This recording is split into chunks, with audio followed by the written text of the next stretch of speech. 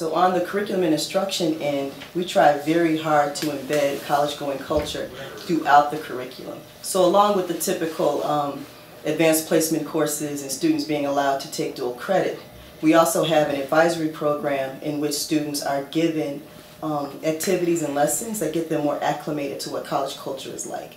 So they may do an activity where they have to decide, here's my issue, I'm short $150 for a certain fee. Who do I go to on campus to talk about this? Or I'm struggling with my writing. Where can I go on a campus to get some support with that? What does it mean to have office hours if you're a professor? So some success strategies for the students so when they get on the campus they don't feel lost or they don't give up on a problem they could actually solve if they go to the right resources.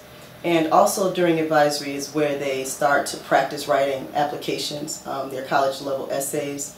They practice the college application process, they learn about FAFSA, and as freshmen they even learn about money saving strategies so that they have money for things like books and to support that gap between financial aid and what the families are expected to contribute once they get to college.